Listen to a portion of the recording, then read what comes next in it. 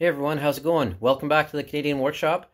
Today I'm working on the Arctic Cat 700 Mud Pro, and I'm getting an EFI error code in the pod, and the engine isn't running right, and it's having a hard time starting. So I'm going to show you how to use the onboard diagnostics in order to troubleshoot the problems and find a solution quickly so you can get right back out on the trails again. The first thing you want to do is turn the key on, and you're probably going to have seen this already, but you're going to see there's going to be an EFI error code flashing. So that's going to tell us that there's an error with the bike and there's an error code stored into the computer. So what you want to do is look under the seat. There, right beside the fuse block, there's going to be a plug in here.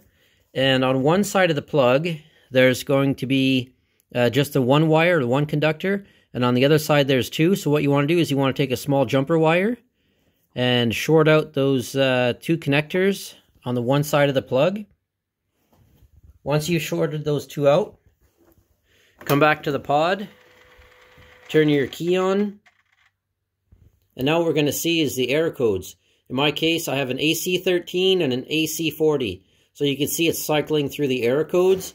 And on the left here, there's two arrows and a dot. That's to adjust your throttle positioning sensor, but we'll talk about that in another video. So what I'll do is I'll put a list in the description below of the different error codes and what they mean, so it can help you troubleshoot your bike and get back on the trail.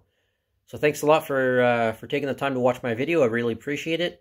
If you haven't done so already, please like and subscribe and hit the notification bell so you can be notified of any of my upcoming videos. So we'll see you on the next one.